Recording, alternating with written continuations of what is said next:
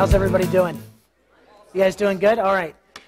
We don't have much time. I really want to just first off, just thank Steve for coming out. Steve, thank you.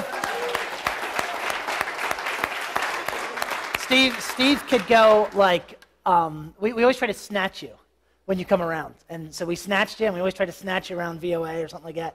But he doesn't have to come here. I just think he likes us. He likes us a lot, so he comes here. And he could certainly go to a bigger venue, but we are just very excited to have you in here. We're going to be passing baskets just for a love offering for Steve. If you'd like to contribute to that, you can. Now, if I was young and I heard a pastor say this, I would be thrilled. I have a 5 to 7 minute sermon for you guys. And I would be like, I'd start yelling hallelujah.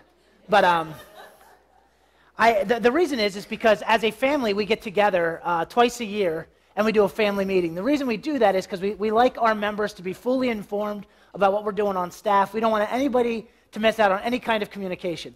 One of the things that some people ask me is like, hey, I'm not a member. Do you mind if I hear what it is that you guys are talking about at the family meeting? I really don't mind. If you really want to be informed and you feel like I'd like to hear what you guys are doing, what the inner workings are of praise, you could certainly stick around for that. If you're 14 years old and you don't like sermons, you can leave right after that if you would like. All right. First off, let me just thank you guys for being here this morning. And those of you who are guests, welcome. We're glad that you're here. Again, this is not a traditional sort of Sunday morning, but we're going to do the best we can. One of the things that I just wanted to do with you guys this morning is, again, just revisit the vision here at Praise Community Church. We're not let me say this. Our goal is not that you would go to church, but it's that you guys would be the church in everything that you are. And one of the things that Jesus Christ did is he went around and he destroyed the works of the devil, according to 1 John. Did you guys know that?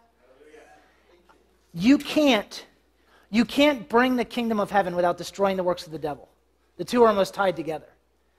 And that's why he mentions it in 1 John when talking about it. And he's also referencing sin. Did you guys know that the majority of people are often Christians who are suffering because they don't understand? They know that Jesus Christ has forgiven them, that he died on their behalf of their sins, but they still don't yet understand that Jesus Christ died to remove the sinful nature. So people are perishing and actually destroying their lives because they haven't had a conversation with you yet. You guys know that? And so please hear me when I say this.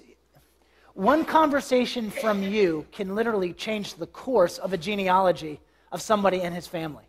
Because they had a conversation with you, and you were able to share with them what the good news actually is and actually how big it is. Are you guys hearing me on that? I was a United Methodist, went to a United Methodist growing up, so I'm a Methodist kid. Let me just read a quote from John Wesley for you. It says, "Give me 100 preachers who fear nothing but sin and desire nothing but God, and I care not a straw whether they be clergymen or laymen. Such alone will shake the gates of hell and set up the kingdom of heaven on earth." Is that quote familiar? It sits right there in the men's bathroom when you walk in on the quote wall. Have you guys seen it? You guys read all those quotes?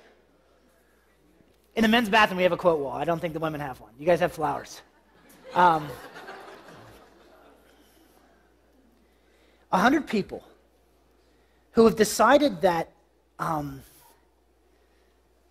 they're going to bear fruit, and they're going to destroy the work of the enemy and the people's lives around them, and they're actually going to be like Christ, isn't some far-fetched idea. It's the reason why he died, so he believes that it's possible. You guys hearing that? And our mission and how we're going to do that is we're going to know his word, we're going to hear his voice, and we're going to do his will as individuals and as a corporate body. What makes us different than other churches is that we don't stop. We don't stop like, I'm sorry, I just hate this kind of Christianity. I'm doing okay, therefore I'm okay. You guys understand what I'm saying? The goal of Christianity isn't for you to be okay, it's that you would be like a hell crusher. And you're not okay until everybody around you has hell crushed in their lives. And you put a stop to it because you know how to do it.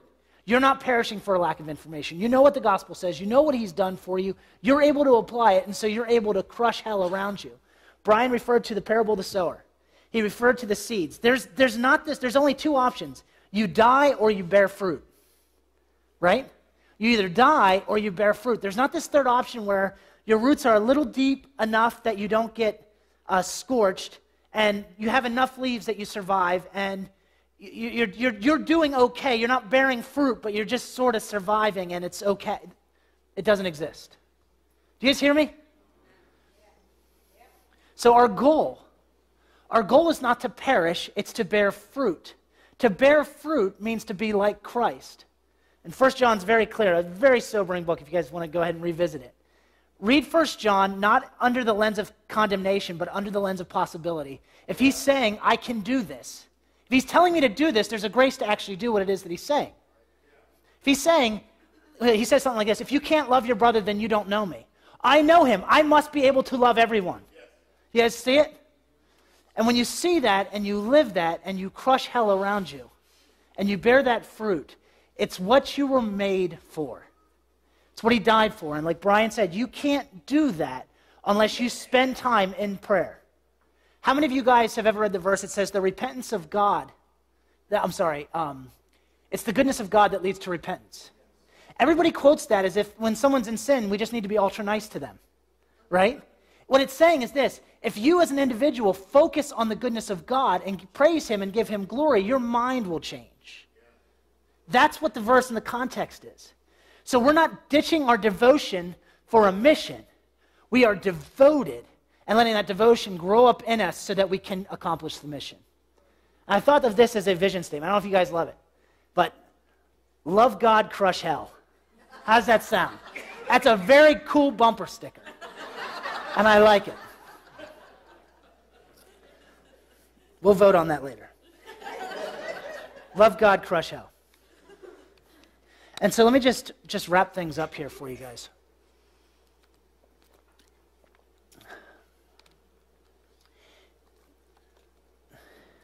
I'm not okay in my life with anything less than being a minister, not just to you guys, but outside of the church, making sure that I'm ministering to people who need to know him, who have needs, who are just perishing just for a little bit of lack of knowledge.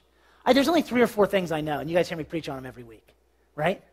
It's just these little things that just people are just missing, they don't understand, that completely set their life on fire for the Lord. And let me just this, I'm actually going to wrap it up.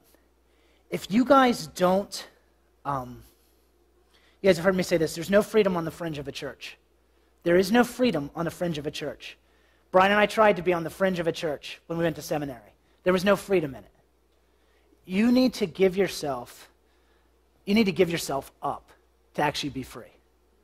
It is very easy to give myself up here for you guys. You guys make it super easy, right? But until you give up self, you can't be free, and you can't crush hell, and you can't bear fruit. Amen?